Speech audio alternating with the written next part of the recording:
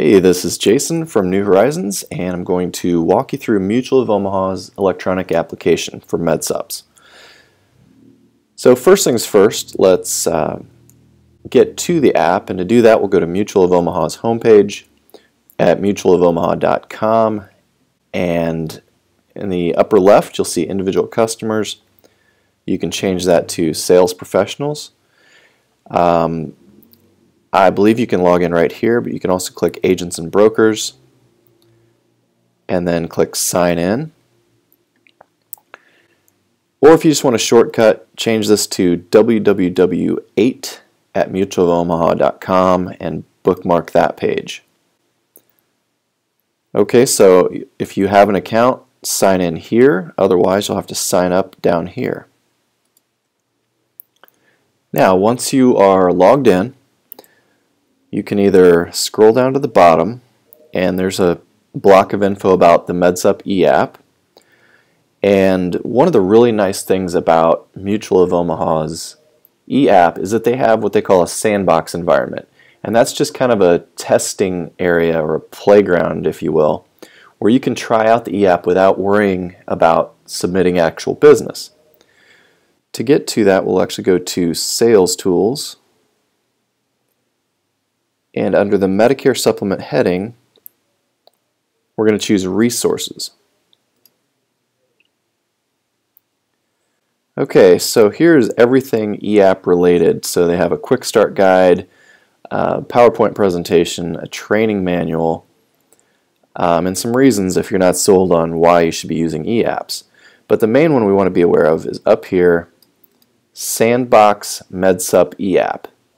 And as it says, it's just for play. You can test it out and see how this thing works. And that's what we're going to use today. So I'm going to click that. It opens up a new tab.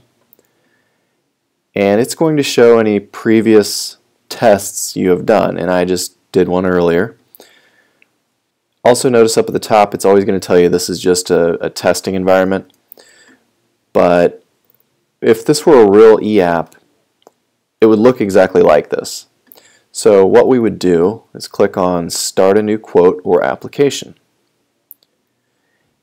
And a couple things to note here. You have the option of quoting a couple, like a husband and wife, or if you do that, it just changes to applicant A and applicant B.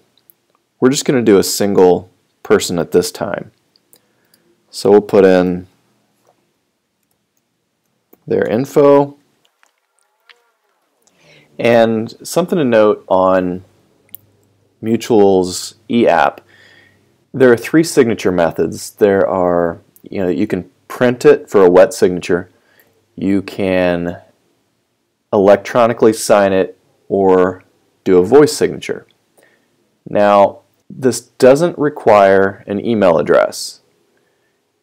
It does require internet access, so it's pretty rare that someone's going to have internet access but they won't have an email address. So if you can get an email address from your client, then it's going to be easiest if they have that. There is another way to do it, but in this example I'm going to walk you through how it would work if they don't have email but they do have internet access. I know that's not a likely scenario, but just to show you that it can be done.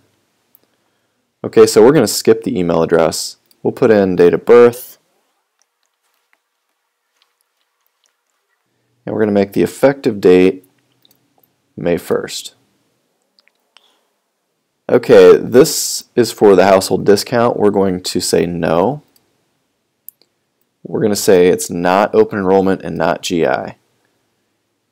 And throughout the system, sometimes there are little notes that pop up, so just things to be aware of. We're going to say this is a male, non-tobacco.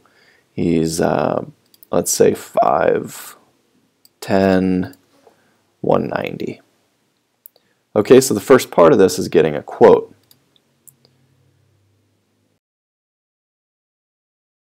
We're going to choose Plan F, and you'll notice the button didn't appear until we chose a plan. But so now we can apply, and then we see the app. And as we move through the app, these will change to green check marks, or they'll indicate that something's missing. Okay, so we're going to say power of attorney no, and notice that anything we've already filled out is pre-filled. So we did this on the quote screen, therefore we don't have to fill it in again. And we'll say the mailing address is the same as the home address. We're going to skip the email address. And if you want online paperless EOB mailed out, they do have to have an email address. So we're going to say no. And same thing for the temporary ID card. If they want a temporary card, they do need email. So we'll just say no. Then we click next, and notice we now have a green check mark for page 1. Okay, so social, we'll fill that in. And we'll say the effective date is May 1st. Change that to 2012. Same for Medicare Part B. And these were asked previously, so they're pre-filled to no. Say I did not turn 65 in the last 6 months. And next. Okay, on the first screen we chose no household discount, so we're going to stick with that here. And again, notice the green check marks. And on to the health questions. We'll go through choosing no, and if your client answers yes, it's going to notify us that they do not qualify for coverage. Okay, so we'll choose no on these.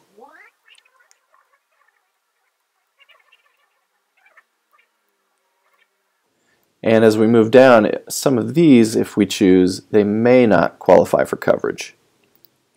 So these are not knockout questions, but they warrant further explanation. And one thing I didn't point out is on the very last screen there's a notes to underwriting field. So right here. So if any of these are answered yes, you'll have to add an explanation.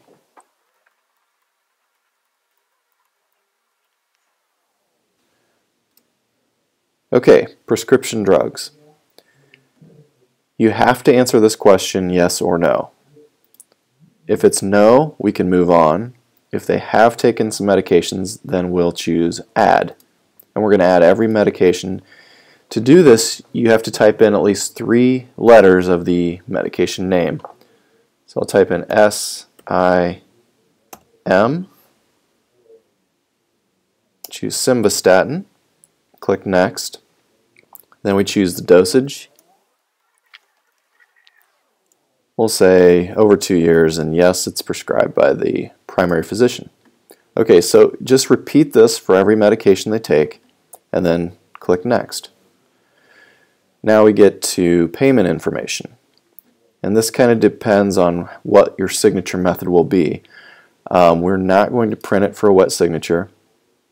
You have the option of letting your applicant provide payment info during the signature, but that will affect whether you can do a voice signature or an e-signature. So it puts in the premium. We're going to choose automatic bank withdrawal for both initial payment and renewal, and this is the same as the applicant. It's a checking account, and we're going to put in a routing number, and as soon as we get out of that field, it looks it up to verify it. And we can either withdraw on the 1st or the 15th, and we'll just say the 1st. Alright, next. And since we were replacing this policy, it's asking for more information about that. Let's say we don't know that. We could put unknown. We'll say Blue Cross, and we'll say it expires on April 30th. Okay, so for this, the policy checklist, you'll have to choose what the existing coverage, the plan they're on. So we're replacing an F plan. and next. Okay, if you've sold any other policies, be sure to fill this out. We're going to have the policy sent to us and verify these questions. And then the very last screen, if they had any issues. We're done with the app. Next step is to hit continue. We have all green check marks. If anything was wrong, this would show a different icon alerting you that we need more information. So we'll continue to review, and it's looking up the eligibility info on the Medicare website. And since it's unable to validate, that's okay. We're just going to click continue. Okay, so now we have a review.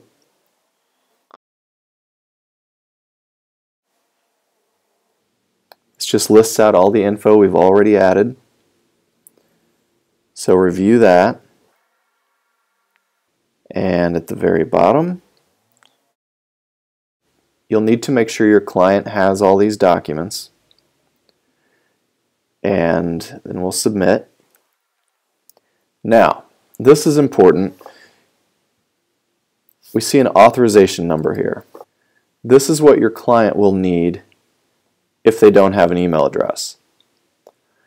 So let's say they want to e-sign just by going to their web browser. They can go to signyourmedsupapp.com and enter this number. They'll just enter this number and their birth date, and that allows them to sign. Or they can call this number and enter the authorization number. So I'm going to copy this and show you the process they would go through. So you could email your client or tell them over the phone, go to this website, signyourmedsupapp.com, and they would have to enter the authorization number. And what do we use for a birth date? Okay. Once they put that in, they look at the terms and conditions. They have to agree. And then they have the option to download the outline of coverage, the application, all of that. Verify the premium. And then they will have to mark that they've read these documents. They're signing in your city and state. And then by clicking this, they're signing the document. Now, I'm guessing for most of your apps, you're probably going to use the e-signature, or the voice signature, and that's just going to be a phone call verifying the same information. But once I submit the e-signature, I get a thank you screen and one last opportunity to download all these documents. So if I'm the applicant, I could click on a review app, and that's going to open a PDF of the application.